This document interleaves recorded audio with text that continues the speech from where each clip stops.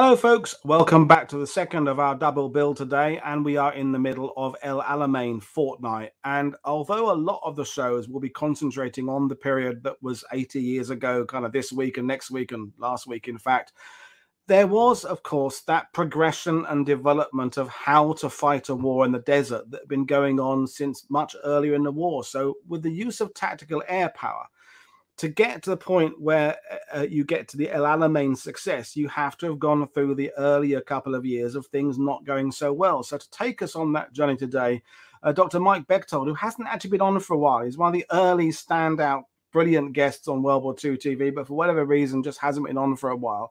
He's going to come on and talk about that development. So El Alamein will come in towards the end of the show, but it's all pertinent stuff there. So just because I've got a few new subscribers over the last few days, thank you very much for joining us. Just to remind you how things work, please keep your comments coming in. The live chat is always fun. I can't always keep an eye on every single comment coming in. Leaving a comment afterwards helps with the algorithm, and sharing what we're doing on social media helps as well. And if you haven't subscribed, please do so and click the little bell so you get the notifications. But Dr. Mike Bechthold is an aviation historian as well as being a Normandy historian and all other subjects, and is a fantastic map maker. So we have some brilliant maps coming your way. So I'm going to bring Mike in now. So good afternoon, Mike. How are you today? Hey, Woody. Thanks for having me back. Always happy to be here and talk to you and your loyal followers.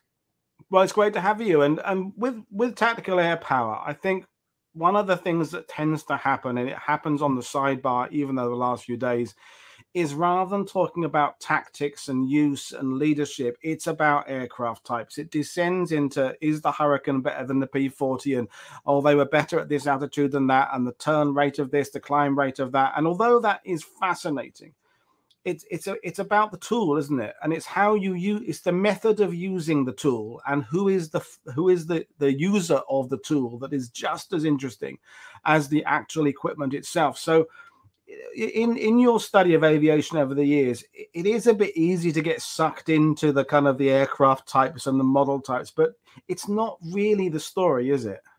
Yeah, today we're going to be talking less about the aircraft, less about the pilots, less about their individual accomplishments, and taking a step back and looking at the bigger picture, looking at the doctrine, looking at how air forces work, how they change, how they evolve, what goes right, what doesn't go right, and how that plays into a successful campaign at the front of the battlefield. So we're gonna talk about some people. We're gonna talk about some battles, and mostly, and I think it's going to be very true to my title, we're going to look at the evolution of tactical air power in North Africa.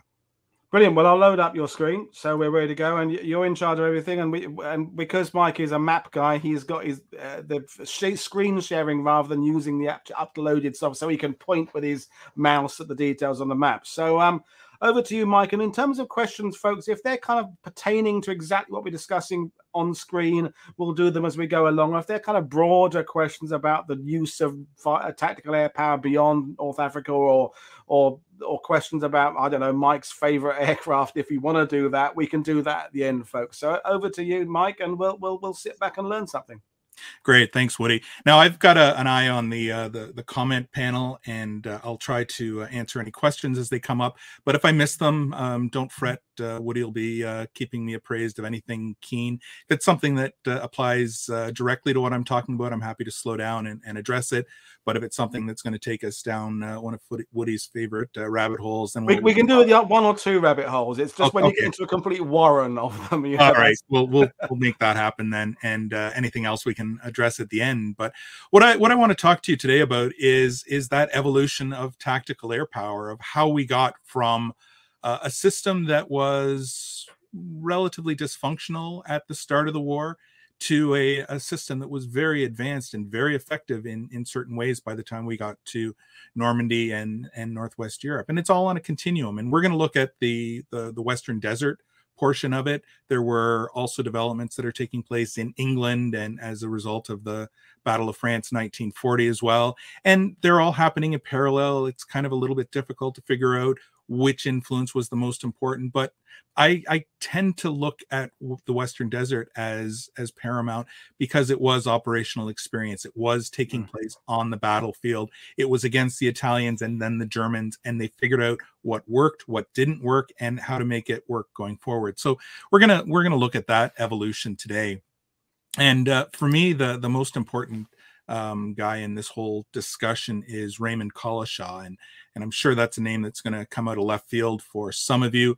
Raymond Collishaw was the individual that I did my doctoral dissertation on, looking at his evolution as an aviator, as a pilot, as a commander. He's a Canadian. He was born in Nanaimo, BC, in 1896 or 1894, flew with the Royal Naval Air Service in the First World War, was one of the great aces of the Great War, 60 kills, made him second to Billy Bishop for Canadian aces, fourth or fifth on the list of Allied aces overall. Really, really excellent pilot, skilled, long-lasting. I think what makes him stand out in the First World War is the fact that he was as good a commander, as good a leader of men as he was a pilot, and his abilities in shooting down other aircraft and surviving at the front. And that makes him very different than a lot of other commanders. Billy Bishop, who I mentioned, is a great example of that. Outstanding pilot, great at what he did, a hunter, as he's been described, but he really was not a good commander. He, I'm not quite sure I would say failed miserably when he was given command of a squadron, but it really didn't go well. Collishaw, by comparison, excelled at squadron command, commanded another squadron in South Russia against the Bolsheviks. Kind of interesting for what's going on today, because he was fighting in Crimea and in that part of Russia and Ukraine that is forefront in the news today. Went on to fight in the Middle East in the interwar years, was a wing commander aboard a Royal Naval aircraft carrier. And at the start of the Second World War, he was the senior operational commander in the Western Desert, commanding 202 Group. So he was the man that was overseeing those early battles against first the Italians and then the Germans before he was replaced, and a guy named Arthur Conyngham took over, a New Zealander, Mary, as his nickname was, and we'll talk about him as well. But I've got a quotation from Collishaw's memoirs up on the screen there for you, and I find this is really quite remarkable because, as you know from what I've just told you, he was an extremely successful First World War ace, and you would think that that would be what he would be most proud of. That would be what sustained him, what he thought about most when he's looking back and reflecting on his career. But that's not the case. As you can see, he says, I feel that my days of command in North Africa in 40 and 41, when we had to outwit and outfight a numerically superior enemy by a combination of deception, superior tactics, and fighting spirit, represent by far my best effort. So that was probably the quote that got me thinking about him the most. Holy crap, we've got this great ace, and this is what he thinks is the most important part of his career. Why is that? And that really led me down the path of examining his Second World War career and trying to figure out what was going on. So what I'm going to talk to you mostly about today is that period from 1940 into 1941, where the RAF is really figuring out how to do close air support, how to do tactical air support, and figure out what worked and what didn't work. So that's where we're going today.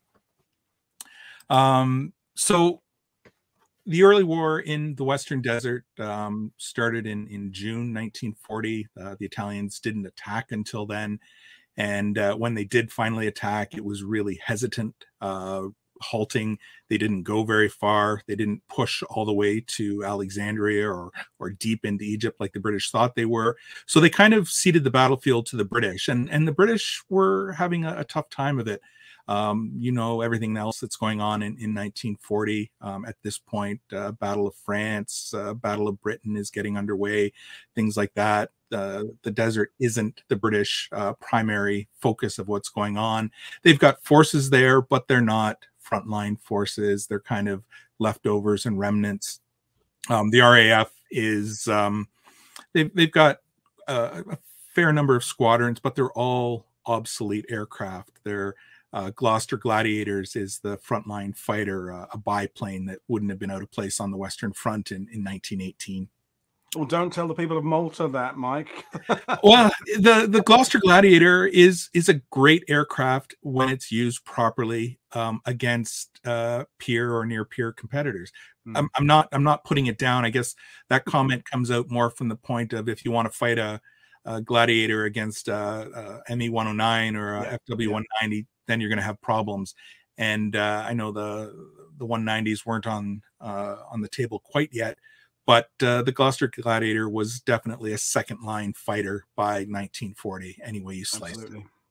And frankly, they were fighting second-line fighters. The Italians had a biplane fighter that there was their main opposition as well. So you have these great dog fights, tangles in the air that, like I say, would have been not out of place in the First World War. But the Italians didn't take the initiative. They had the numbers. They had way more troops than the British. They had way more aircraft. And if they'd pushed, if they'd been aggressive, they probably could have taken the British out of the Mediterranean at this point in the war, which would have been huge, but they didn't. And the British under General Wavell prepared a counterstrike, Operation Compass, that was meant really just to push the Italians back from the back out of the Western Desert, back across the border into Cyrenaica, that province of Libya. But it succeeded beyond all expectations. The Italians were surprised, they were overwhelmed, and a big part of the British success was how Collishaw handled the RAF at this point. He used them aggressively. He used them in a smart way, that in a way that the Italians weren't doing it. The Italian army had a strong say in how the Italian Air Force was operated. And they said, we want an air umbrella. We want to see aircraft over our head protecting us all the time. And that's what the Italian Air Force did. But that's a really poor use of resources, especially when you don't have too many aircraft. So the RAF was able to avoid those aircraft. They wouldn't go into spots where the Italian Air Force was. And probably an even bigger thing with the air umbrella is that for all those hours, all those flight hours where you're flying those umbrella missions, looking for the enemy, trying to prevent them from attacking your frontline troops, they're not doing something more useful. They're not supporting their army. They're not attacking lines of communications. They're not doing all those things that air power can do very well in supporting an army on the battlefield. So you've lost that advantage. And that's what the Italians were doing. Collishaw saw that very clearly, and he resisted calls from Wavell and other army commanders to say, well, we want an air umbrella. And he had to say to them, that's not the best thing for us to do. So instead, he was using his air power offensively. He was attacking Italian ports. He was attacking lines of communications. He was doing a little bit of attacking on the battlefront, the kind of stuff the army really wanted to see. But for the most part, he was avoiding that because he knew that wasn't a profitable use of his Air Force. He was working very closely with the Navy. I love this term. He was often flying what were called fumigation raids. So when a Royal Navy convoy or fleet would be getting close to the coast, he would send his aircraft out to attack Italian air bases to, and this is a direct quote, keep the pests down, fumigate them. And so worked really closely with the Navy to make that happen. And I think you probably know the story of Operation Compass. That first attack was very successful. I'll show you a picture of the Italian prisoners of war that were captured, but they were in the tens of thousands. And one British Army officer was asked for how many prisoners were captured, and he thought about it for a moment and said, well, about 5 acres of officers and about 200 acres of other ranks, which is wow, quite the estimate, but it gives you an idea of how many Italians were being captured in this operation. Oops, sorry, I went the wrong way. The attack on Bardia, which is a small little port just inside the Libyan border from Egypt, is really an absolute model of cooperation between not just the Army and the Air Force, but the Navy as well. The Italians had a really strong position carved out there. They had put in strong defensive lines all around the port. like you can see on the screen there. Those gray areas are their defended zones. They had wire, they had trenches, they had minefields. It was all coordinated with artillery that was in behind the circles. Inside the perimeter are strong points that the Italians had set up as fallback positions, as a second line of resistance. And it was a really tough pickle. And the Italians said, there's no way the British are going to get in here. So the British, of course, got in. And in fact, it wasn't the British, it was the Australians. The Australian 6th Division was given the lead in this operation. And they picked their spots. They attacked through and then expanded out once they were through the main lines of defense. But none of this could have happened without absolutely close support from the Royal Navy, who had the Monitor, I think it was Roberts, and some battleships and other big ships that were pounding the Italian positions with 14, 15, 16-inch shells, and the Air Force that was providing close support, trying to knock out those artillery batteries, but perhaps even more importantly, keeping the Italians from conducting reconnaissance, seeing what's going on behind British lines. They were attacking Italian airfields and making sure the Italian Air Force couldn't interfere. They were flying spotting missions for the the Navy, sorry, to direct their guns. They were flying spotting missions for the Royal Artillery to adjust their fall of shot. And it really is a case of, this is a battle that probably should have gone the Italians' way, but the British, and I'm sorry, I keep saying British, I know it's the Australians and a bunch of others are doing this really well coordinated, and they cracked it through in about 3 days, 2 days to get it done. And then all of a sudden they've captured another great big Italian bastion that the Italians thought wouldn't fall, and they could use it as the center of their continued fighting against the British. So it's a battle that I think wouldn't have been won without air power, and Collishaw was key in doing that. Operation Compass continued after the fall of Bardia.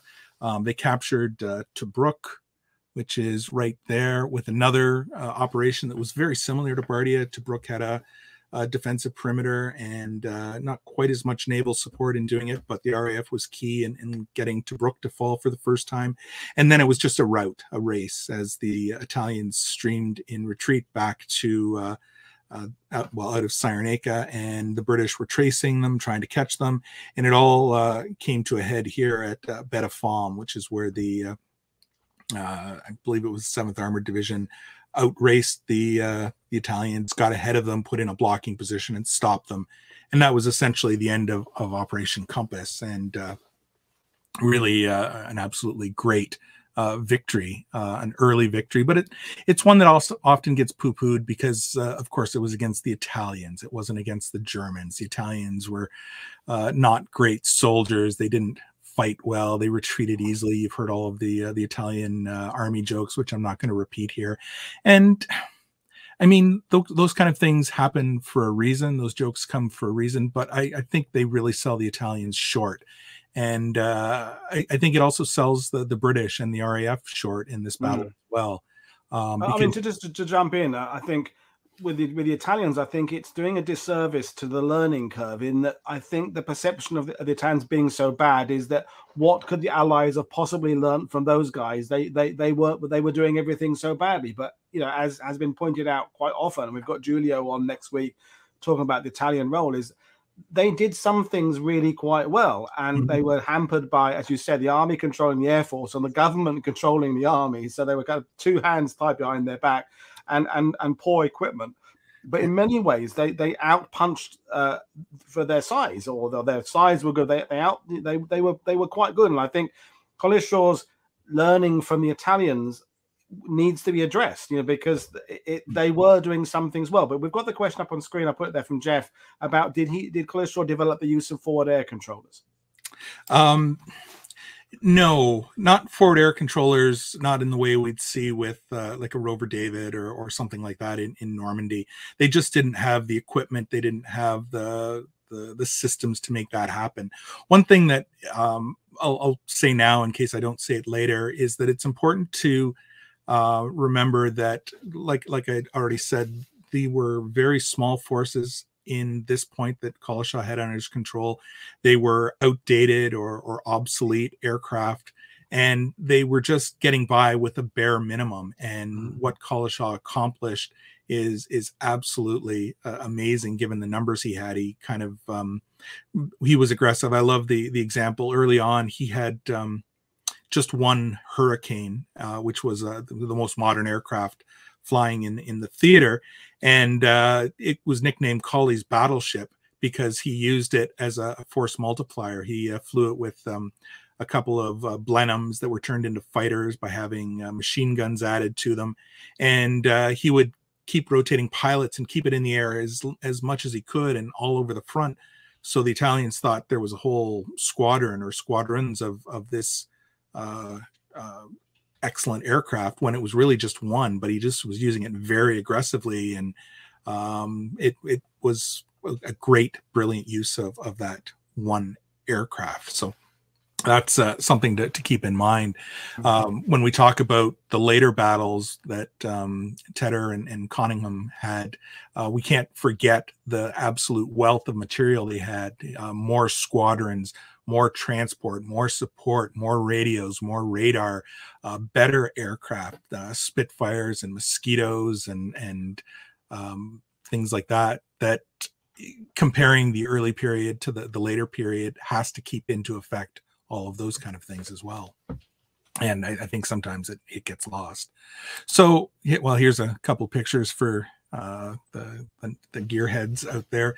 The squadron of, or the flight of Hurricanes at the top were some of the early models that were getting into the desert. A couple photos of destroyed Italian aircraft that were found at air bases as the British overran them. And then a photo of the Italian prisoners that had been captured during this period. Big problem the Italians had during this period was maintenance, that they should have been better at it. They were close to Italy. They should have been able to keep their aircraft in the air, repaired, and things like that. But they had really low serviceability rates, which hampered them. And those low serviceability rates meant that they lost absolutely enormous quantities of aircraft as the British advanced and captured the airfield, because the aircraft might be missing a bolt or some small part, but they couldn't move it. And so it was captured virtually intact as the British moved forward. So helped with the bag, or the equipment that went into the bag. So the next part, and I just want to talk about this briefly. I'm not going to get into the details of Greece and Crete, but it's really important because as failures, as routes of the British Army, well, again, it's the Aussies and New Zealanders especially that bore the brunt of it. But with the end of Operation Compass, there was a debate amongst the commanders, Wavell and Collishaw and others. Longmore was the senior RAF commander for the Middle East, for the Mediterranean. And the question was, what do we do now that we've succeeded with Compass? Do we pause and consolidate, or do we keep going and drive the Italians right out of Italy, or sorry, out of North Africa, out of Libya? And Collishaw was very much of the opinion that we need to keep pushing and keep after the Italians while they're running. But he was overruled, and the decision was made to stop the British troops. And then this decision was made to take the troops out and use them in Greece and counter the, I can't remember the exact timeline, if they were in there before the Germans landed or if they were moved in response to the German invasion of Greece. But large numbers of troops and RAF units were pulled out of the desert and put into Greece. And of course, that campaign didn't go really well. The Germans pushed the British right out, sent them back to Crete, and then the capture of Crete, that Pyrrhic victory by the German paratroopers in capturing the island. But what's important from our perspective is the view of the RAF during these battles, because the Army was very unhappy, very loud, very vocal about the lack of support they received from the RAF. They felt that the RAF wasn't doing enough of a job. They were bothered by the constant attacks by the Luftwaffe, especially Stukas, on their positions, and they're constantly calling for their own air umbrella to protect them from these air attacks. And so the RAF came out of Greece and Crete with a really bad reputation. RAF was said to stand for rare as fairies, or Royal Absent Force, and the Army was very disappointed with the support it received, and that went all the way up to the top, to politicians, to Churchill. The New Zealand Prime Minister was particularly animated about the lack of support his troops had received from the RAF, and so what was a tactical operational issue became a strategic political issue, and it's one that's going to have a big role to play in the forthcoming Operation Battleaxe, because it's going to drive the way the RAF is used in that battle. So, and just to ask you a question, were there claims of there was no support completely unfounded, or was it back to this idea of the fact that the ground commanders wanted this kind of umbrella support, and what they actually were doing was being used elsewhere? So, I mean, was there some truth in what the claims were, that there was, or was it misunderstanding, really? That's a really good question, and I'll be a true academic and hedge my bet on this one, and say yes and no. It was such an ad hoc battle, and the RAF was sort of making things up as they go, finding airfields, setting up operating bases, making sure they had enough fuel and ammunition and everything like that. And then the types of aircraft, again, was largely obsolete. They were fighting a stronger foe in the Luftwaffe at this point. So in some cases, they were overmatched. And there just wasn't enough of the Air Force to do what needed to be done. So the Army, and we'll see this over and over again, we see this today, that the Army isn't happy with the Air Force unless they can see them in the sky over there. Yeah. If the RAF is doing what it's supposed to be doing, which is doing interdiction, flying well beyond the battlefield, that's when it's having the most effect on the battlefront. But if the soldier doesn't see it, then it's a problem. And yeah, I mean, I just go down a rabbit hole. After that, one of the first shows we did about tactical air power in Normandy, I went through a lot of my books, and I found out that even some Allied divisional commanders in Normandy were grumbling about air power and not understanding what air power was actually doing. So I thought, if they don't really have a grasp on what the 9th Air Force and the 2nd Tactical Air Force are doing, then no wonder the GIs, Tommies, and Canadians at the bottom have no idea what's going on. So I can only assume that 2 years earlier, officers were getting this feeling, ground officers, from the men below them, that where the bloody hell are the Air Force again? And it filters upwards, that kind of reaction. Yeah, I was at a conference at CFB Trenton, one of our big air bases, about 15 years ago, and the topic was air-land integration, and it was from the First World War right through to the present, and there was a bunch of Air Force and Army officers that were involved in Afghanistan and things like that. And I just sat back and was shaking my head, because the conversations and debates that the current Army and Air Force officers were having about what we need, what we don't need, how we need you to do it, it could have been conducted in 1918 or 1940 or 1945, because the same debate is happening today amongst our militaries. And it's like, I'd like to think they're learning and growing, but somehow it seems like these lessons don't really impact the way they need to. So the RAF was and I mean, I guess in Crete, the problem was distance. The reason I included this map is it's showing those distances. They lost the airfields early on, so RAF support is coming from across the Med, and it means there's not much time on target. It means that they can get there, especially the fighters. They can get there. They've got a few minutes, and then they have to go back. The Blenheims and Wellingtons had a little bit longer loiter time, but not a lot. And so there wasn't a lot that the RAF could do over Crete. So it was the Germans that had the advantage there. So in June, okay, just to make sure everybody's clear with what's going, the Germans made their way over to North Africa in this period in April, March, April, and the British were still holding the line just south of Bechthold. And the Germans eventually decided they were going to attack. Their initial attack was supposed to be just a small little feeler attack, but the British just completely crumbled. There wasn't very many troops there. Most of them had been pulled off for Greece, and the ones that were there were not battle tested. And the German probe turned into a rout of the British. The British started flowing back. Rommel, who was the commander on the ground now, started pushing, throwing more troops in. And the next thing you know, the Germans have captured Tobruk, and they're all the way back to the Egyptian border. And most of those gains from Operation Compass are gone. So now the goal is for, and I mean, the battles in North Africa are this to and froing for the entire length of the war, back and forth. And now it's up to the British to start pushing again. So they're at the frontier. The goal is to relieve Tobruk. Sorry, Tobruk hadn't been captured. It had been surrounded. The British, the Australians were in Tobruk holding that perimeter still. Rommel tried to capture it, but he couldn't. And the British tried an attack called Brevity in mid-June. That was a small probing attack towards Tobruk that failed. And a month later, on July 15th, I'm getting my dates wrong. May 15th was Brevity.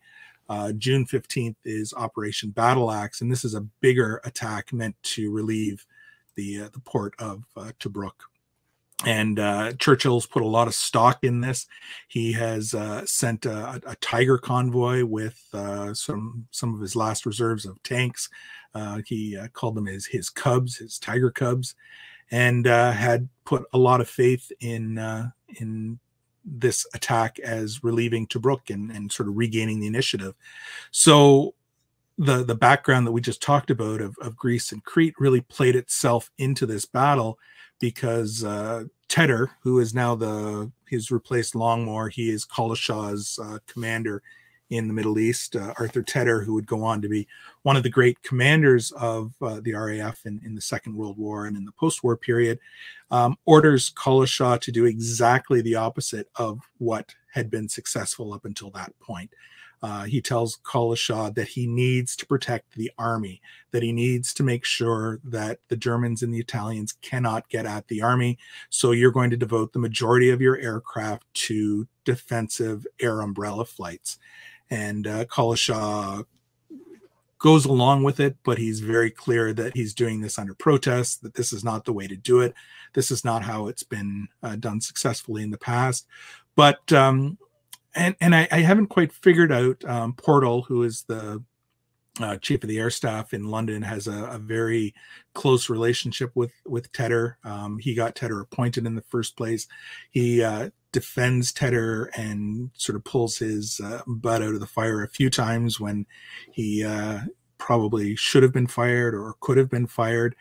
And he sends a message to Tedder that's saying basically that the situation in London is that the army is unhappy with the RAF, and you have to do everything you can to avoid a greater rupture in relations. And Tedder interprets that as an order to create these air umbrellas. Right. And I think it's really one of Tedder's great failings in the war. I think he could have interpreted that in a way of making sure you provide the best support to the army as possible, but he decides to play it safe. And part of me thinks that Tedder might have been enough of a political creature that he followed the orders, knew it was going to be a failure, and maybe wanted it to be a favor so he could then turn around and say to the army, see, this is what happens when we do it your way, and we're not going to do it this way anymore. But I think that's giving Tedder a little bit too much credit, and I don't think he would purposely fail and risk a major battle like this. But it's interesting because later on in Tedder's career, he is the master of keeping the political side of things going, and that is why he's there in Eisenhower's team, for his ability, his diplomacy ability, as much as his grasp of the air side of things. But it's interesting that 2 years earlier he's maybe making a decision about the air that is based purely on the politics going on behind the scene, and all of these figures, Tedder and others, are developing their, as Montgomery will be on the ground later on, developing their skills and tactics and outlooks that, and I suppose they do. Sometimes you have to get it wrong before you get it right. I don't know, because Tedder is very popular. I mean, Paul Beaver, the RAF historian, is a massive, great Tedder fan. And I can see where they're coming from, but yeah, when you outline it like this, there's not much to say other than it's the wrong decision. Yeah, Tedder's lucky he survived this period. I'm a big Tedder fan from sort of 42 on, but I think he failed miserably here. It's clear that he hated Collishaw. He titled his memoirs With Prejudice, and I think With Prejudice is directed entirely against Collishaw. I can't trace the root of that animosity. I suspect that something happened between them in the interwar period. I mean, Tedder's kind of that academic, bookish, pipe smoker. Collishaw was the brass brush fighter pilot, the life of the mess, the last one to leave the mess. And I suspect there was some encounter where Collishaw annoyed or pissed off Tedder at some point, and that stuck with them because the interwar RAF was so small that everybody crossed paths all the time. Yeah, that makes sense. And when Tedder showed up in North Africa, he showed up in late 1940, I think, just before Compass kicked off, and he immediately wanted to get rid of Collishaw, and Longmore, who was the senior commander at that point, said, no, Collishaw is far too important to me. He's doing a fantastic job, and there's no way we're getting rid of him. And I think Tedder just bided his time until he was able to do it. And once Tedder replaced Longmore, it was just a matter of time until he kicked Collishaw out. So getting back to Battleaxe, it kicks off on the 15th of June, and it's kind of like fighting with one arm behind your back, because the RAF, which had been so integral to all those victories for the British in the Western Desert up until that point, are acting in almost exclusively a defensive role. And the army does okay in its initial assaults, but where it really gets into trouble is when the Germans react and start sending reinforcements there. And these reinforcements are coming across open desert, out of known concentration areas that could have easily been interdicted, slowed, hit, stopped, destroyed by RAF strikes. But that doesn't happen because that's not what the RAF is doing. So by the 16th, 2 days in, it's clear the operation is failing.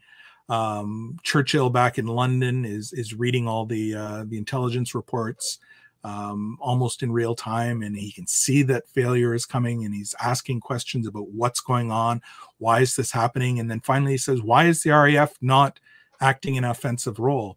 And Portal reaches out to Tedder and says, you need to change how you're doing things. And so you see that most immediate concentrate on ground strafing memo that comes out on the 17th, and it changes the nature of the battle in the sense that the Germans were on the verge of victory. They were on the verge of probably trapping and destroying in detail the entire British force. But when Collishaw's fighters especially are freed, it disrupts the Germans enough that the British are able to extricate themselves and prevent a complete failure of that battle. So it if I say that Battleaxe is perhaps the most important battle in the development of air support in the Second World War, I don't think that's putting too fine a point on it, and I'll explain why. Because it marks a clear break between the RAF knowing what to do and what works well, and then all of a sudden doing the exact opposite, having it fail. And it would spur the highest level debates, discussions, and orders that would force a change that wouldn't go back on for the rest of the war. And I just want to kind of underline that statement you made there, because that's some claim, Mike. You know, considering the relative small size of the Desert Air Force compared to, I suppose, by this point, 42. This is when in the UK and in the air training program in Canada, we're pumping out air crews by the dozen now. The aircraft types are increasing. You would maybe think that there's more of a influence from the UK and these bases of where air power is going than actually I'm using the kind of devil's advocate language, the minor backwater of North Africa, but you're saying it's there is where the influence is coming from.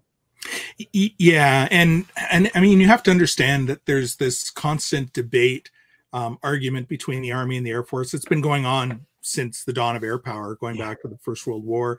And the Army wants control of the Air Force. They want to treat it like they treat the artillery, in that it's just another tool in their toolbox, and they want it distributed in penny packets. Ideally, a brigade or certainly a division commander should have a squadron or squadrons assigned directly to him to do what he wants to do with them on the battlefield.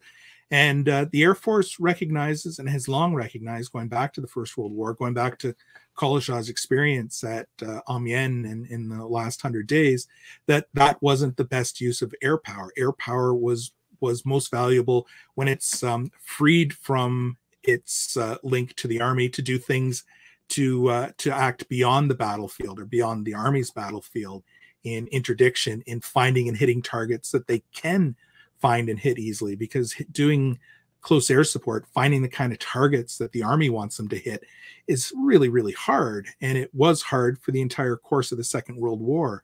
Being able to find those artillery positions, frontline troop positions, it's difficult. And even if you can find them, then you have to hit them. And then you have to make sure that you're not hitting your own troops in the process, because it's very tough to tell German from Italian, from British, from Australian, from the heights and speeds that the Air Force are operating at. So the Air Force didn't want to do close air support for the most part, because it was too difficult. It was not the thing they were good at, and there were other things they were better at. So this was sort of that seminal battle where it really became clear what they did well and what they didn't do well, and it led to some changes being made. So in the aftermath of the failure of Battleaxe, there was really intense discussions, both in the Western Desert between the RAF and the Army, and all the way back to London at the highest levels. Chiefs of Staff, Churchill, were getting involved. Auchinleck, who is the Army commander in North Africa by this point, is trying to make a ploy, a grab for getting the RAF under his complete control. You can see his two essentials are listed here on the screen. First essential was more armor. Second essential was for a large and well-trained air component to be under his control. And he says this is non-existent. Well, if there's ever fighting words coming from the Army towards the Air Force, well, this is it. And it set off large alarm bells. Tedder knew what this battle was. And I think this is kind of the point where Tedder starts to shine. He's not quite out of the woods yet, but he goes back to London for talks with Portal and ultimately Churchill. And Churchill, who was behind that directive on the eve of Battleaxe that led to Portal telling Tedder that he needs to make the Army happy, goes sort of 180 degrees. And we see this comment coming from him in response to what Auchinleck was saying, because Churchill is looking at Battleaxe, and he's seeing what worked and he's seeing what didn't work. And he's already starting to solidify in his mind that the Air Force way of doing things is better than the Army way of doing things. And about a month and a half later, 2 months later, we get this quote, which is probably the very most important quote that Churchill issues on the direction of tactical air support in the course of the war. And we can almost gauge it to there's the before period, and then there's the after period. And once Churchill had issued this proclamation, the Army would bluster and say things about getting the Air Force under control again, but it was never going to happen. And it made sure that the idea that the role of the Air Force to do air umbrella and protect the troops was in the distant past. It would never be approached again. And going forward, the Army and the Air Force had to work closely together, but the Army had to listen to the Air Force as the expert in that realm of battle. Got an interesting question, kind of provocative question from regular viewer Gary about the German tactics, and your comment that Battleaxe is the seminal moment in the development of the Allied tactics. But he's saying, if that's the case, how did you explain that that series of major German victories that did not use the doctrine favoured by the RAF? And is it because what works for the Allies isn't necessarily going to be work for the Germans and vice versa? Yeah, I think it's a really complex task. The Luftwaffe was a very different creature. It was under Army control the entire war. It was essentially a tactical air force. It didn't have a strategic arm. I mean, the bombers that took part in the Battle of Britain doing strategic bombing were really just tactical bombers being repurposed. And the entire basis of the Luftwaffe was very different. But I don't think you can isolate what the Luftwaffe did in those early victories from overall German doctrine. In the same way that in Normandy, I know John Train has said that air power was the decisive factor in the Normandy campaign. And I think I have a lot of respect for John Train. I think he's written some of the most powerful texts on air power, but I think he's completely wrong in that. I think air power is an essential tool for the Allied victory, but it's more like a symphony. That air power is the tubas, and you still need the strings and the woodwinds and everything like that performing together in harmony for victory, and one isn't more important than the other. In terms of the Luftwaffe did things differently, and I think it's difficult to compare. It was certainly a comparison was brought up repeatedly when the RAF was trying to figure things out, and when the British Army was saying, well, look, this is the way the Luftwaffe does it, why aren't we doing it this way? But I think that the total situation is so different that it is difficult to have a sort of a one-for-one comparison on it. This is like the discussion that came up with Cedric on Monday and with John Parshall about Montgomery. I know we're talking about air power, is that Montgomery did not try and do what the Germans did. He did what the Eighth Army could do and let the Germans do what they did well, and hope that would play into how his own tactics would best them. So I think you could kind of take that across to the air war and say that it's better for the Allies to develop their own way of winning the war, not be bothered about necessarily what the enemy are doing, although there are these lessons learned from the Italians about how not to do things. Yeah, exactly. And I mean, the Stuka is the aircraft that's always pulled up as the sort of the exemplar of the way to do close air support. Yeah. And I would say, no, the Stuka can be exceptional in a small range of missions, but when the Allies were operating at their highest, using fighter bombers and Typhoons and Spitfires and Thunderbolts, the Stuka doesn't even compare in terms of its flexibility. It's able to impact the battlefield. So it's comparing apples and oranges. Okay, fine. All right.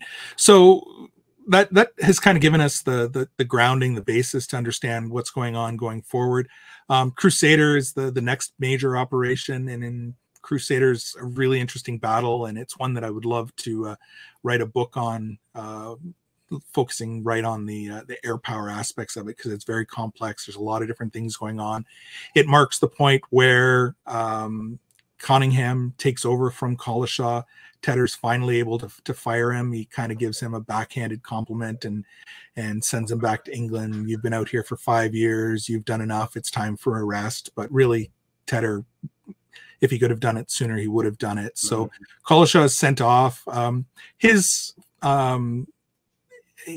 not linked directly to the failure of Battleaxe, but that is kind of Tedder is almost blaming Collishaw for Battleaxe. He's not taking the blame for the early failures himself. He brings in Conyngham, and he says all these things about Conyngham as if they set him aside from Collishaw, but really there's not a lot of difference between the two of them. The biggest difference is that Cunningham is taking over at a point where British strength is growing, at a point when they've got more of everything, like I was saying, more aircraft, more squadrons, more modern aircraft, and things like that. So Cunningham's often pointed to as the person who really created the Allied air support system that would sort of be used for the rest of the war, not just by the British, but by the Americans as well. But I would argue that the system he inherited from Collishaw was about 75 to 80% formed. Right. And sort of all the ideas had been developed, proven in battle, and everything like that. And what Cunningham brought to the table were refinements, improving the forward air controllers, improving the ability to move squadrons forward as they're advancing across the desert, improving the repair and logistics tail of the air forces. And a lot of that is that factor of having those resources available to be able to do it and not having to do everything on a shoestring budget. So Cunningham has sort of been credited with this, but like I said, I really think that he inherited an almost fully formed system from Collishaw's time. So in Crusader, we see, and I've just highlighted these points because they are so important in how we understand tactical air support in the Second World War. Tedder's plan is very different from Battleaxe. No more air umbrellas here, are there? We see them gaining air superiority, and that doesn't mean defensive patrols. That means going out and attacking the Air Force, the enemy Air Force at its root, attacking enemy air bases, attacking its logistics tails, attacking the Luftwaffe and the Italian Air Force before they can attack you. It doesn't mean being defensive. It means going out and attacking the lines of supplies. So interdicting ports, interdicting convoys, places where truck parks are, things like that. And then the third thing they're going to do is assist the army on the battlefield. And that's the third priority. And we're going to see those priorities, and they do become priorities in the American doctrine on close air support that was finally rolled out in July 1943 in Field Manual 100-20. And we'll get to that. But it's very clear that there's three priorities for air support: air superiority, interdiction, close air support. And we see that coming out of the British example.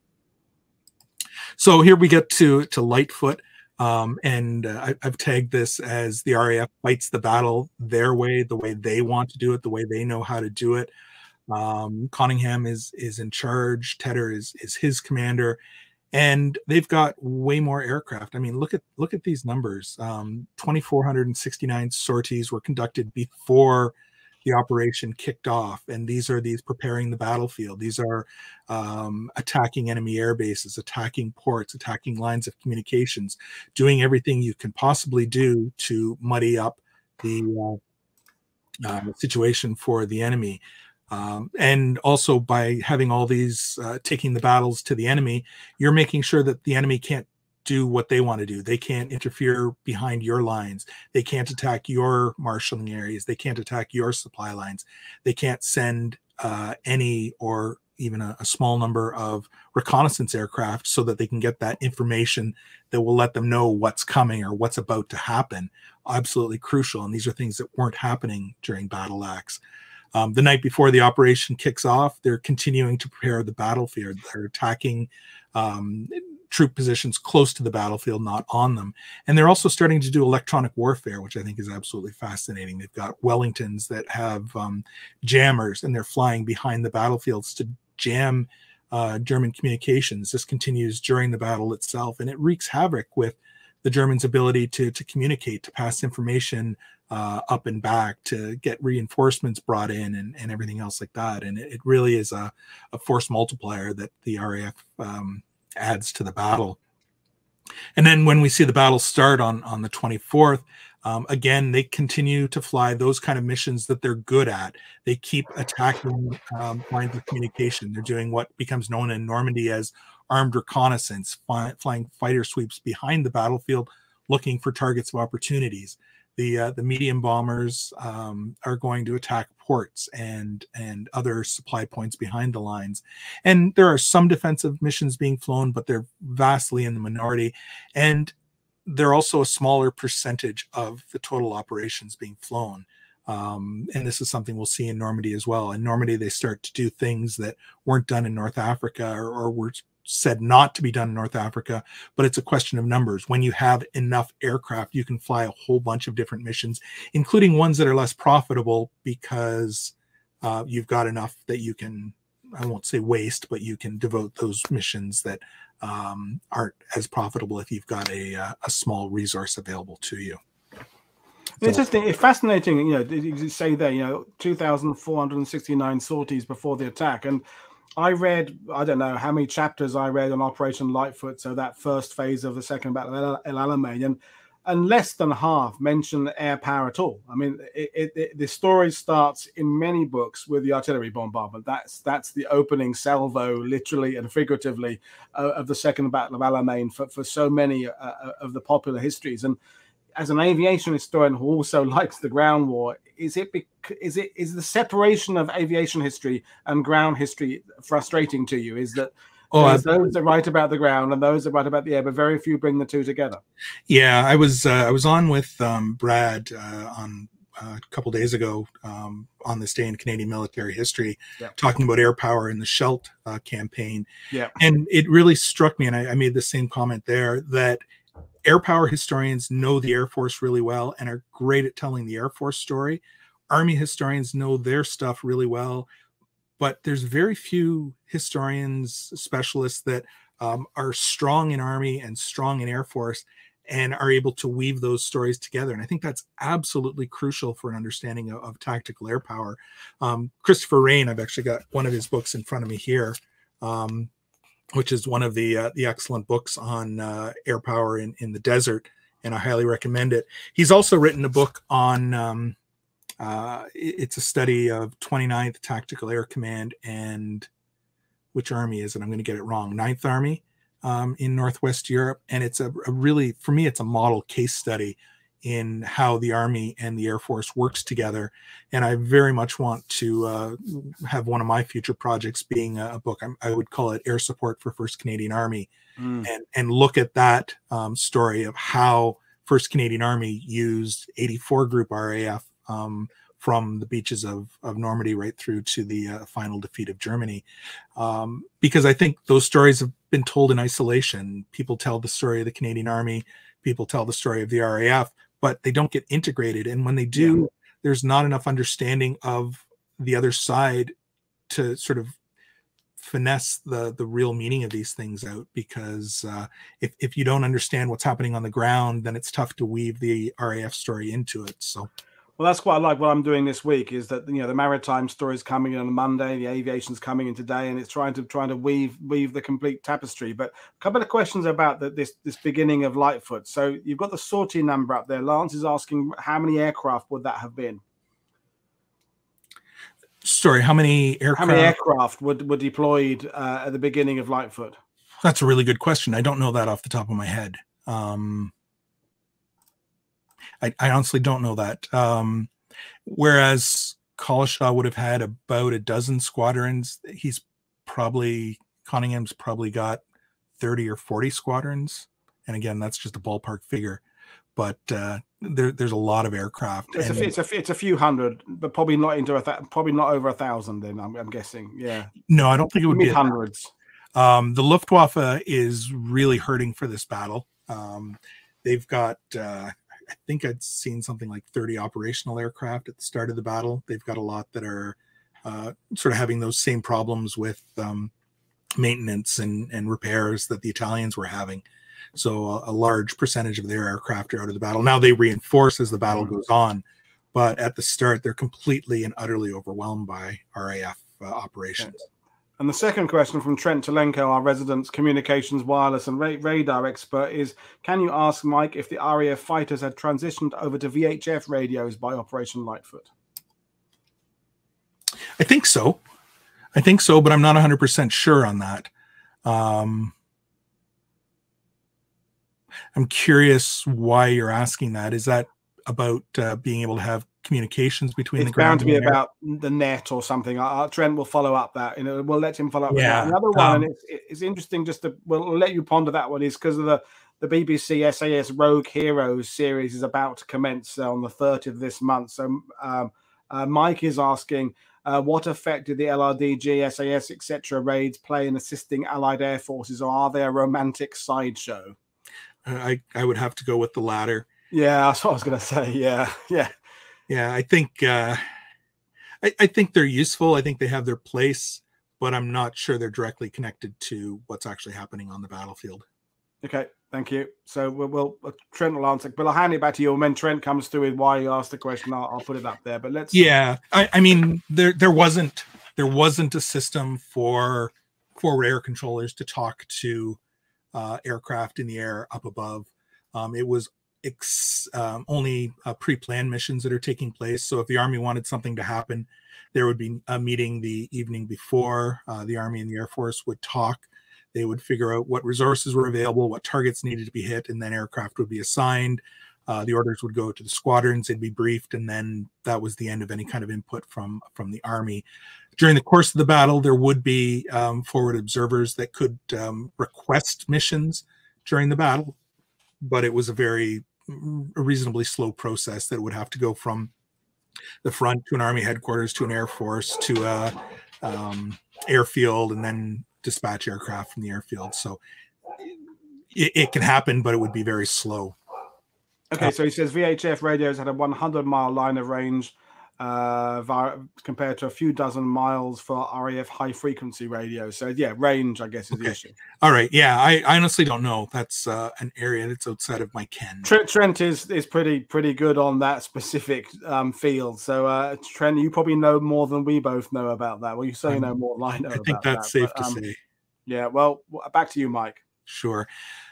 So Lightfoot was, I mean, I don't need to get into the details here because your other guests are going to cover it much more ably than I am, but I think it really shows how that system of air support in the desert has gone from a system that worked really well to a system that was shown to fail miserably, to build back up to what works. And then the Allies really never looked back at all.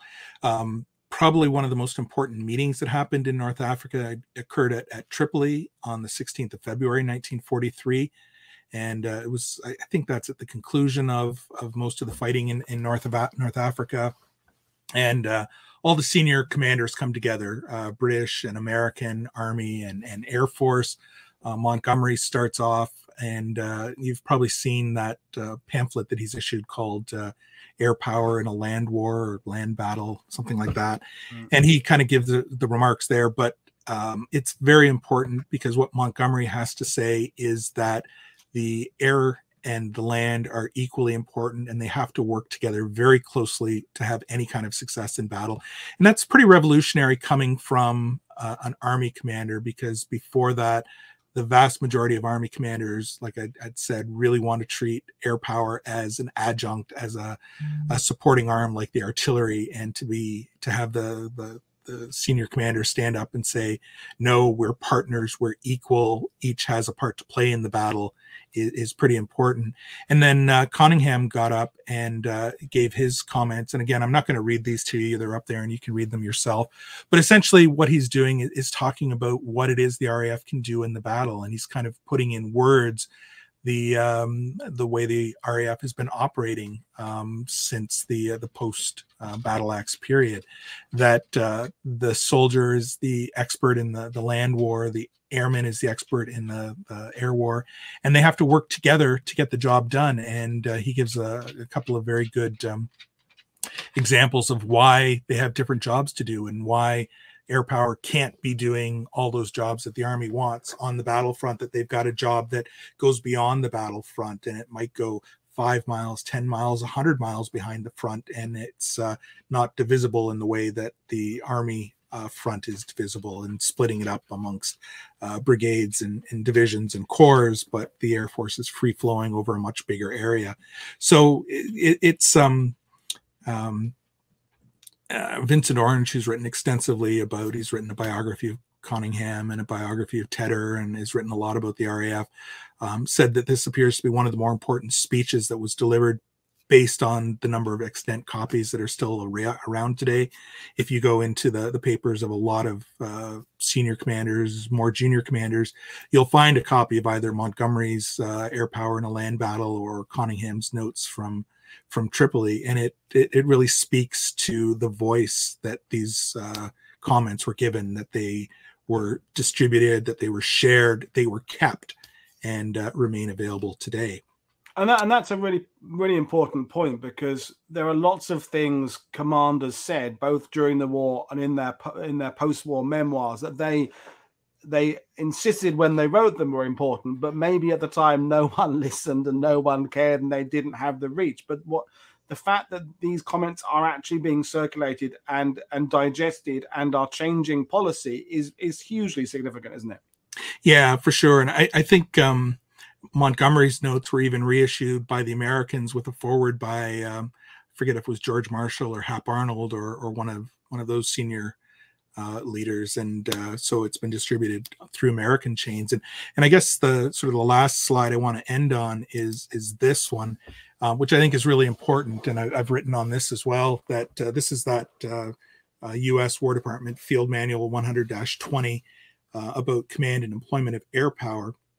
And this document is really interesting and really fascinating, because it takes all of those British lessons, those British ideas, and codifies them for the U.S. Army and the U.S. Army Air Forces. And what I find most interesting is that the U.S. Air Force, the U.S. Army Air Forces at the time, knew how to do close air support. They knew how the things needed to be done.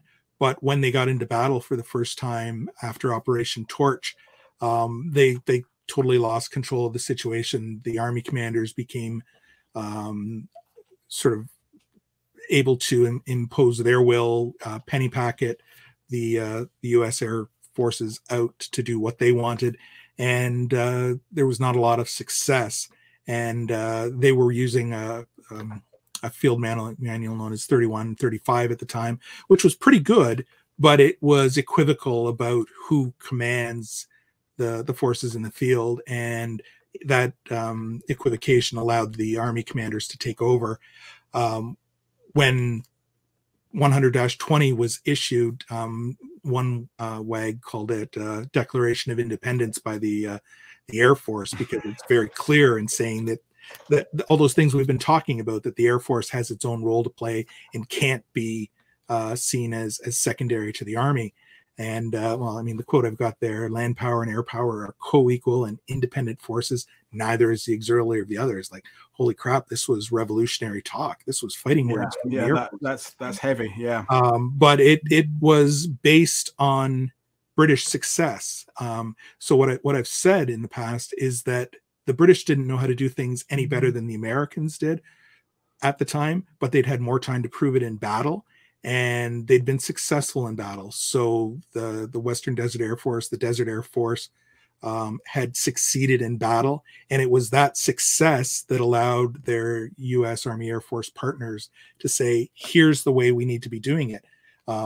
In the back of their mind, they said, we already knew this, but we can use British success to convince our army. You've effectively got the data to back it up. When we've done shows with John Curatola and people like that about the various people at Hap Arnold, a lot of particularly the 1930s thinking, it's all theoretical, isn't it? It's all the 1930s equivalents of PowerPoints and flip charts. It's all, if we do this, this will happen. But there's absolutely nothing to base it on. It's all projections of hopes. Whereas what you're saying is that there is now actually raw data. Effectively, here's how it didn't work, here's how it got better, and here's how it worked almost seamlessly.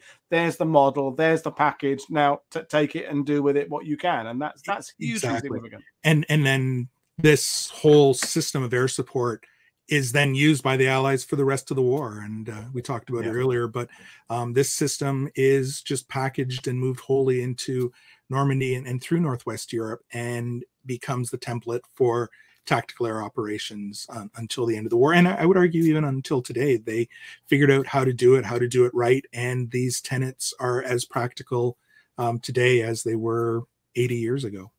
I mean, that is very, very relevant, and it makes doing these 2 weeks of shows really important, because the North African campaign isn't happening in a bubble. It isn't a sideshow that ends in 40. Well, it physically ends in 42, 43, but the ramifications, the improvements, the doctrine, the air power, and we can talk about the artillery aspect. We will do the engineering aspect, the development of mine clearing things that are then taken on to a huger and better, more successful level. Without the training ground of actual battle practice of North Africa, these developments wouldn't have been made. So it's this idea that it's a backwater or a sideshow or an unimportant theater. It's about empire. It's about prestige. It's about personal egos batting. That they don't hold any water when you look at the improvements that were to come. Yeah, very much so. And then I guess I'll wrap it up, and I'm going to throw this slide up again, because we'll circle all the way around to Collishaw. And now that we've seen this, it makes sense why he thought this was his best effort. I would like to say it's the Collishaw system of air support that was used for the rest of the war. I know that'll never get any traction, but what Collishaw had proven in battle is what worked for the rest of the war, and the way they did things going forward. So it was his best effort. No, well, thank you for that. And we should remind people, of course, that your book is about the Western Desert and Collishaw's influence, and then exactly what you've been talking about tonight, but extended and brought on. The link to purchasing that book is in the description below. So, folks, we had some pretty detailed questions earlier on, which we can answer. I know. History Explorer wanted to ask one about artillery target marking or something. There was a couple other questions there, so we'll do that now, and then otherwise we'll kind of bring things to end at some point. But Mike, as I expected, as predicted, that was brilliant. You did exactly what you were supposed to do, and it is. Yeah, I've learned a lot. So we'll do questions, folks. And in other regards, anything else about? I'll just throw that up as well. I'm not sure if people know this book, but Rob Earlers has written an absolutely fantastic book about air power in the Western Desert, in the Mediterranean. It goes all the way up through Sicily and Italy, but it also covers the desert. And I can't recommend that book enough if you want to learn a little bit more about the period. Yeah. Okay. I'll try and go back and find History Explorer's question if I can. There are so many comments coming. I can't scroll back far enough to find it, but we'll hopefully coming. Oh, now the bots are coming in. Now, hang on, I've got to get rid of the bots.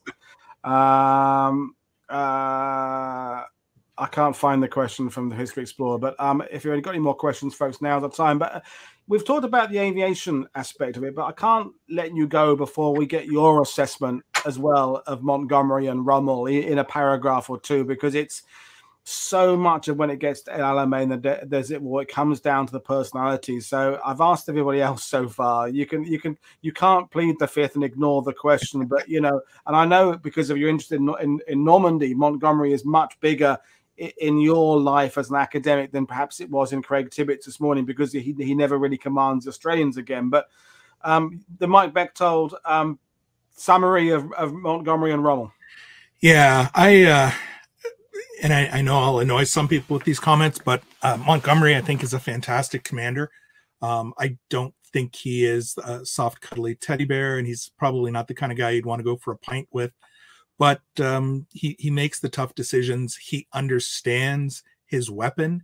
He understands its strengths and its weaknesses, and he fights to the best of its abilities for the most part. And I think Alamein is a great example of that. I know it wasn't his plan, and he sort of took a plan and put it into effect, but he understood it. He understood the strength of the artillery and everything like that. And I also think he understood the Air Force, and he used the Air Force to its greatest advantage as well. So I think Montgomery's a really good leader. I think later in the war, he's maybe looking a little bit beyond the end of the war and makes some questionable decisions in the face of growing American strength and things like that. But that's a different story for another time. Rommel, I think, is an exceptional tactical commander, but he is really over his head as a army commander And as a theater commander, I think if he was able to be at the front leading his troops, he would have been absolutely fantastic. But he is really got tunnel vision, and he doesn't understand the big picture. He does not understand logistics. I don't think he coordinates his forces as well as Montgomery does. I think he is a good brigade or divisional commander. I don't think I think he was promoted above his level of ability. That frankly is, those two assessments are really what's been happening in and we're only 5 shows in, but that is basically how it's going, is that Rommel doesn't get logistics and he's good at what he does but doesn't do the big picture stuff. Well, we've got the 2 questions now. So Trent is asking again, did you address in your work the Desert Air Force fighter control in Egypt? So the kind of centralized commands, is that covered? Yeah, in Collishaw's time there, the Air Force was so small that it wasn't really a big issue. Collishaw, and I know he gets criticized for this, but he actually did co-locate his headquarters with that of Wavell. He had a very close relationship with Wavell and oh bugger, the name, who's the Army commander that O'Connor, okay, that he's working with, and they had a great relationship.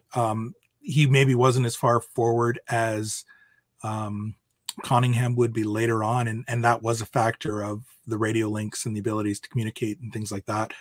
But he did work really well with the Air Force, with the Army.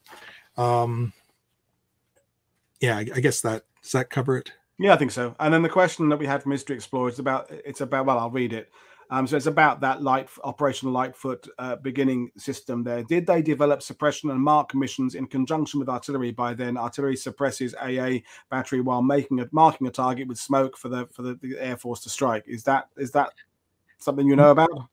Yeah, that's a tactic that's a little bit in the future yet. Right. They were doing some of that. There was some. There was an RAAF squadron that was flying Lysanders in Bardia and Compass that was doing some of those kind of markings, but no, those kind of things were a little farther in advance. Okay, thank you. Well, I think we'll leave it at that, but that's a nice 75-minute show. So, folks, 2 more coming your way tomorrow. So 8 a.m. UK time, early start. We have Glenn Harper coming on talking about the New Zealanders and their role in the Battle of Alamein, and then Zeta is coming on in the evening to talk about the Rommel and Montgomery encounters of December 1942. So 2 more cracking shows. Then the break over the weekend. Then we're back on Monday, and we've got South Africa to come. We've got the maritime involvement and a few more things to go. So, Mike, it's been a delight talking to you again.